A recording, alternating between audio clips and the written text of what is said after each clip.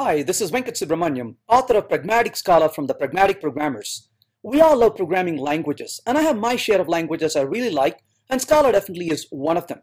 I want to share with you today some of the things I really like about Scala. For one, Scala has some really nice safe defaults. Let's consider an example. Let's say we are defining a function called foo, and I want to define a parameter, let's say a, which is an integer. And I want to simply go ahead and print that particular value here. Let's go ahead and call foo with the value of 4. You can see the value get printed. But what if I try to modify the variable to 22? Well, effective Java says that parameters to functions should be treated as final. Well, if that's such a great idea, why shouldn't that be the default? In fact, that's exactly what Scala does. Notice in Scala, you cannot modify the parameters to a function. Scala is very opinionated. It tells us that we shouldn't be modifying parameters into a function. Much like that, there are other defaults that Scala provides very easily. For example, if I define a val, let's say, and I'm going to say max equals 200, I want to print the value of max. Now I'm going to change the value of max to 400 and try to print it. Well, in this case, of course, we defined max as a val, meaning it's immutable. So Scala immediately gives us an error saying I can't modify it. While Scala is very opinionated, it is not stubborn. It gives us the flexibility where we will definitely need it. So we could, for example, define a variable with a var instead of a val. Well, I call var as a keyword of shame because we're leaning towards mutability, but there are times that may be the right thing to do, and Scala doesn't stop us from doing it, as you can see. So we can see how Scala provides some really nice, safe defaults to use. Scala is also extremely concise. Well, one of the things we do in enterprise applications in a lot of systems is create objects and classes.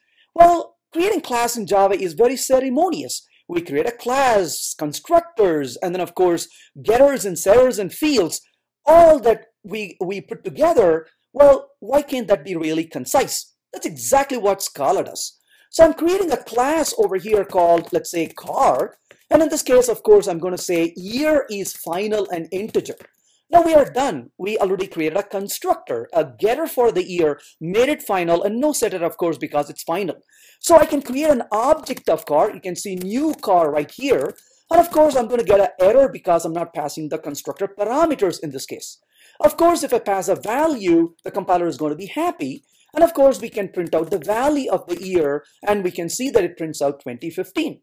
But remember, year is final in this case. So if I try to set the value of year to, let's say, 2016, I get a ready error. So you can see how concise the code is.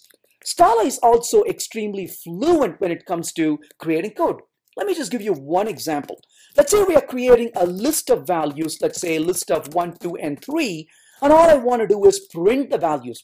No ceremony. So list for each print, and you can see the values get printed readily. You can see how fluent Scala is for what it does. Scala has some really fantastic features. You can use XML as a first-class citizen. You can parse XML more readily in the language.